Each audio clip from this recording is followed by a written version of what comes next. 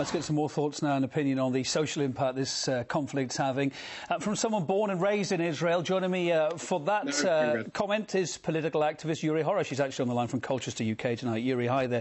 I know you've been listening in the last couple of minutes. Yes, I have. Wow, clearly Israel, of course, has a duty to protect his citizens. Public support for military actions extremely high. Do you support the operation in Gaza, though? Absolutely not. Why not?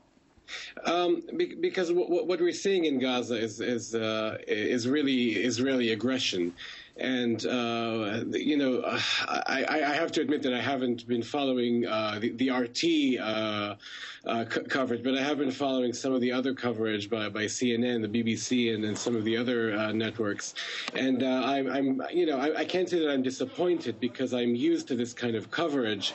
Where Hamas is often portrayed as quote-unquote militants, whereas what Israel and the Israeli military has been doing is portrayed as self-defense or defending the Israeli people.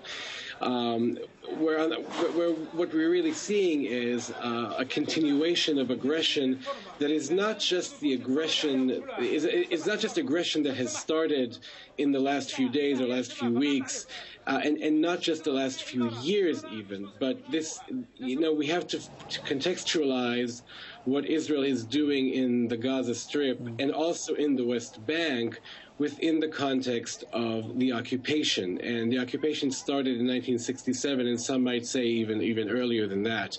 And the people in the Gaza Strip and the Palestinian people in general are people who live with no I wouldn't say that they live without human rights. I mean, everybody has human rights, but these people are not afforded the rights to which they are entitled. Well, now, yes. Yuri, time's tight, I'm afraid. That's the only thing. We've only got a couple of minutes for our whole chat, I'm afraid. We could talk about this all night, of course. Basic question. This is what Israel's saying. Hamas brought this particular incident that's going on now on itself. What other Israeli reaction could there have been to rocket attacks coming into its territory? Look, rocket attacks. We can debate what started this particular this last round of back and forth, and even this is debatable whether a particular rocket that was launched from Gaza into Israel started this last back and forth, or a particular air raid from Israel into a football field where Palestinian children were playing started this particular duel, if you may. But this is a petty discussion. The discussion is not who started this little fight. The question is who started the war, which is the larger picture. And the larger picture, like I said, did not start yesterday or last week. It started several decades ago. But there is strong rhetoric. I'm trying to just keep it up to date only because we're out of time.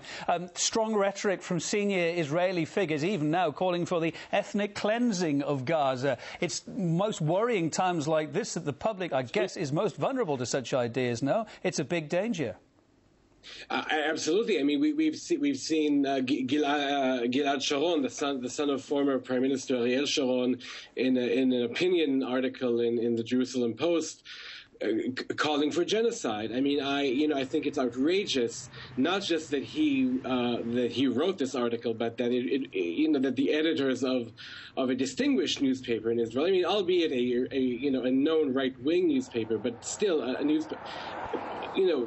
newspaper that is part of the mainstream, allowed him to air such opinions, which if they were, people in Rwanda, people in the former Yugoslavia were sent to The Hague, after having written words as sharp and blunt as sharp and blunt are We get the point. But as cruel and inhumane as the ones that Mr. Sharon has written, and you know, it's unheard of. And I have to say, it's not an individual politician here and there. I'm very sad and ashamed to say that recent opinion polls that were published in Israeli newspapers, I believe in Haaretz recently, have shown that nearly 90% of the populace in the country of which I am a citizen, and as you said, I grew up in,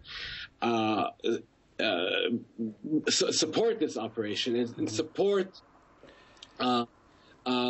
You know, what is considered by many to be collateral damage of the killings of children and women and the elderly, and you know what we recently heard just a few minutes ago by one of the spokespeople of the government of Israel, where Uri, who blamed. Terribly sorry, we're going to have to cut it there. I know this is a story that's very close to your heart. You feel passionately about it, and we do appreciate being on the programme. I can also invite you to watch our coverage as well. It's not like CNN, it's not like BBC. We work hard to tell the other side of the story.